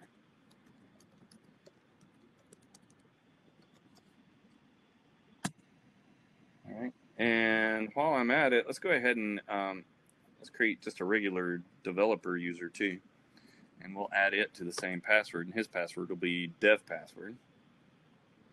And now from that htpassword file, I'm going to create a secret in the OpenShift config namespace. It's a generic secret. I'm going to name it htpassword secret, and I'm going to create the secret from the file, and it's going to name the file htpassword, and I'm giving it the path to that file. So this from file equals is kind of weird. The first equals is what you want the file in the secret to be named, and the second equals is what the physical file that you're creating the secret file from is called. So I'm going to create that secret. So now, come back over here. See, in our single node cluster, we should have a secret now that was created called htpassword. You know, I always forget there's a search here.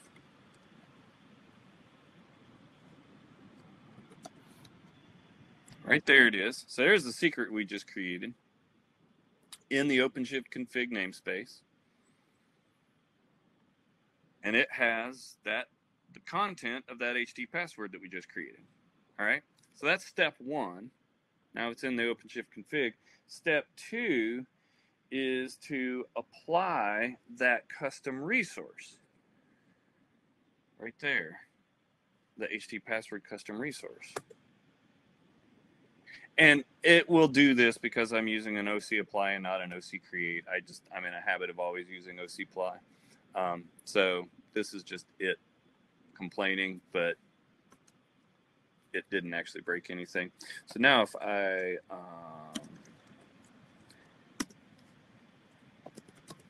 let's see, what's the type? Let me see what, I forget what the type is from this custom resource.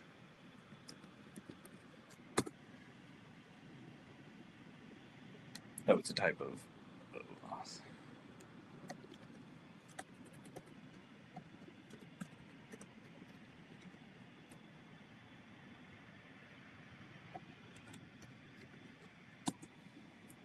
I've got an OAuth named cluster.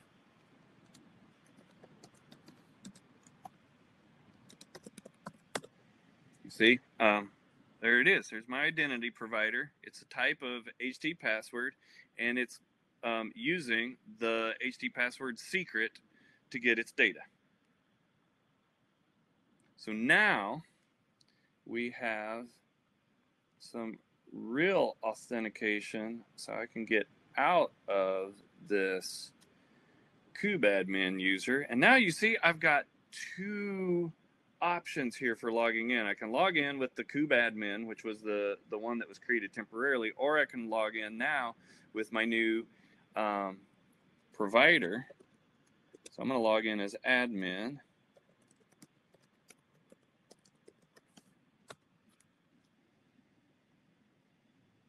And there, I just logged in. Need to do one other thing though, because I'm not admin.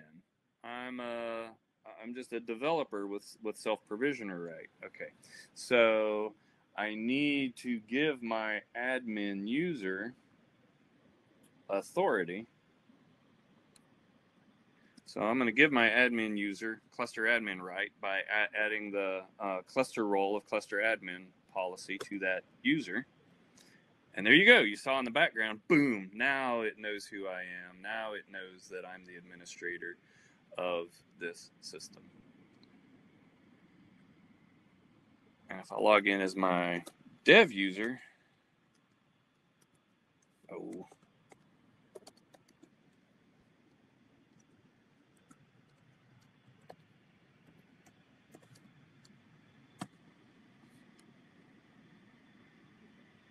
now I have an admin and a developer user. So the last thing I'm going to do is, I don't like this temporary account. I don't like leaving credentials lying around that were in plain text. So the last thing I'm going to do is get rid of that kubeadmin user. And I do that just by deleting that kubeadmin secret from the namespace kube system. Now, don't do this until you have another way to administer your system, especially if you've also deleted the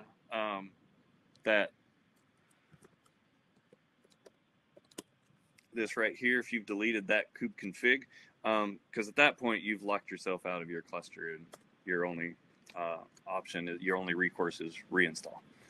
But now, if I refresh this, there, I don't have to select my identity provider now. I can just log in as admin and secure password.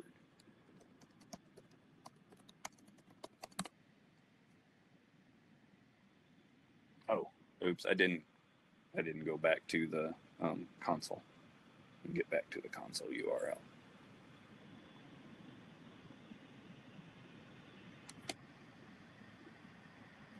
I did that from now what is now an illegitimate URL. There we go.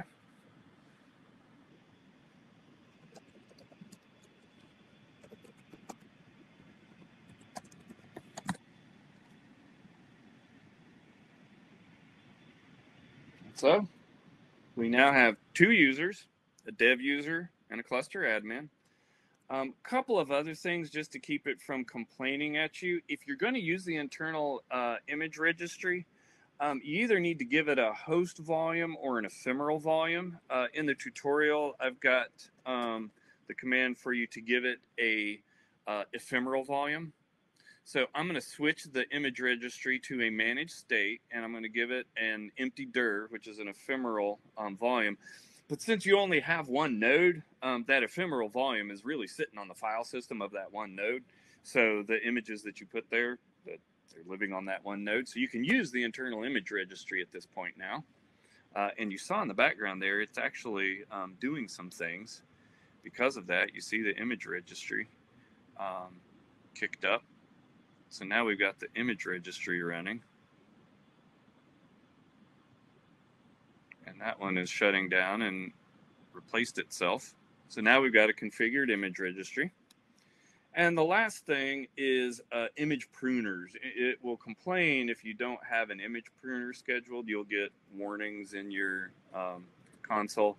So let's just go ahead and set up an image pruner that will prune out images based on this configuration at midnight.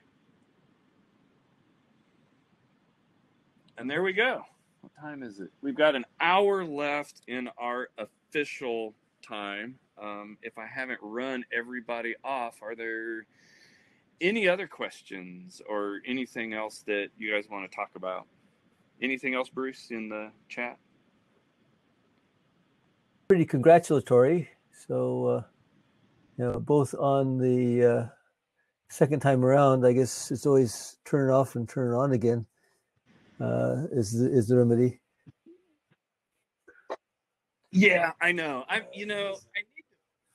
I need to run enough installs. I might kick off a loop that just spins them and shuts them down to see if I can catch what it is that causes etcd to fall over. Because like I said, I've seen that just a few times, and I literally ran this at least 3 times this morning and 4 or 5 times yesterday while I was cleaning. Yeah, I don't usually yank the bootstrap that fast. But of course, the one that we're recording is the one that goes away. And that's probably when it happens. I might experiment with that and see if there's a race condition in yanking the bootstrap node after it tells you it's okay. Maybe you need to hold your breath and count to 10 and then yank the bootstrap node out. I've also seen it become unstable if you wait too long. Yeah, I had a question for you too, because like I was in a situation once where the authentication was no longer working because of a failed upgrade, and the only way I could get into the system at all to debug it was with the kubadmin. And there is sort of no way of getting it back once you delete it. See, that's right. So what I've generally done, I have found that HT password is pretty stable even across upgrades. At a previous place where I was doing this for real in a data center, what I set up for them, because they had Azure AD as their authentication mechanism. So, but if something went either wrong with that or with the cluster's integration to Azure AD, that they would lose access to their cluster. So we set up HT password for just a few of the cluster admins, and that was kind of the always there back door. And then you just set up a password rotation and complexity policy that periodically replaces that secret. And that way, you've at least got a way to get into your cluster if you lose your primary OAuth provider. I've also set it up. Yeah, no, I usually use actually GitLab auth. But Michael has a question here. Did you see that, Charo? Yes, and Mike, you're absolutely right. In fact, you can do that with code-ready containers too. That's the way to make code-ready containers available off the workstation that you're running it on, is to slap HA proxy or your favorite proxy in front of it and use that to route the traffic. In this case, I'm using the Etsy resolver on my MacBook to get to it. In my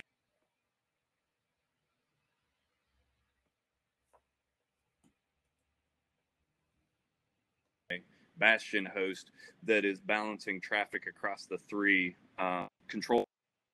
And the 3 control plane nodes are also my infrastructure nodes. So they're also running ingress and the image registry and other things.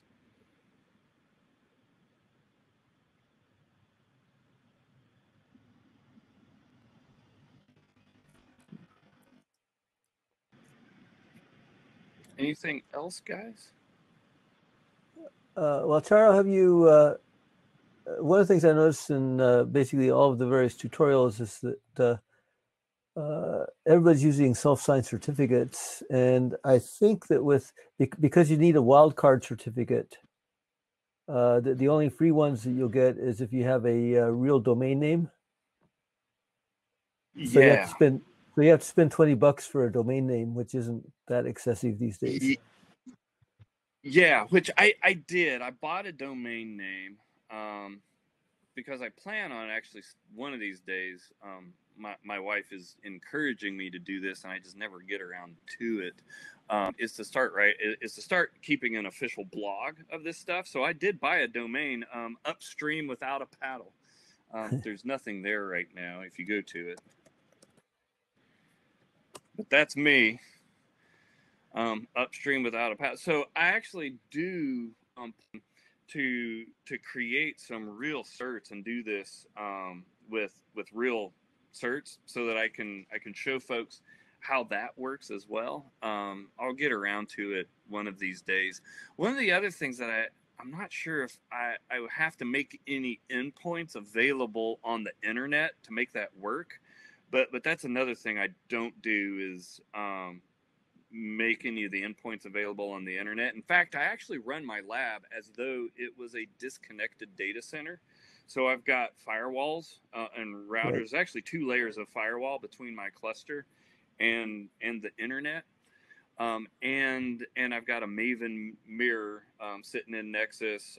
I actually, in the big tutorial, there's a section where I'll lead you through doing a disconnected install of OpenShift using Nexus, and you actually put Quay.io and the Red Hat domains in a DNS sinkhole to simulate being firewalled off. Things that I also would like to do is to set up a certificate signing service in the lab so that you've got your own certificate authority that you use to sign the certs. And it's kind of the in between where you don't have fully signed certs from, like a VeriSign or what's the free service that I always forget the name of. But you're doing your own certificate management. And there actually is a cert manager operator. I actually have it installed in here because it was needed for either Keycloak or maybe it was Scylla DB. I forget why I installed it, but I've got the certificate manager operator installed in my cluster to do internal cert management. Hey, Neil, node.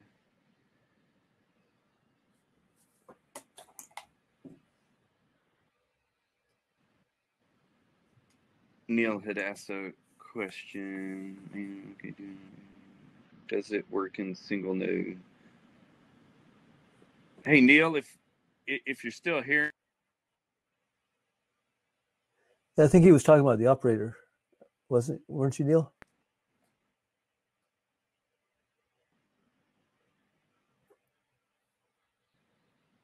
Oh, I don't know. I haven't tried installing it in a single node cluster yet. It'd be worth. Oh, let's see. Is it in Operator Hub? Let's find out. This is the single node cluster, right? Yeah, we're on the single node cluster. Let's go to the Operator Hub.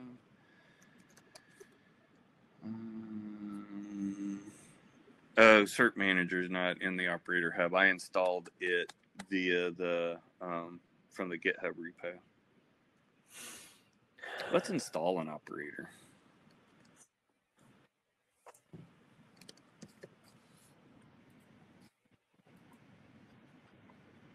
Here we go. So this is the Operator Hub, everybody. If you haven't seen it, we're going to install the Strimzy Kafka operator. Stable, all namespaces, and automatic approval. We'll see if this is one that is not single node friendly.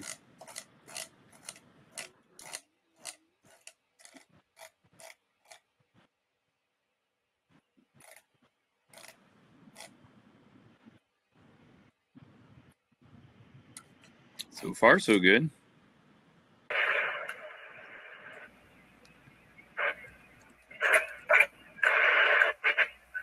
While install. Neil, that's why I did it.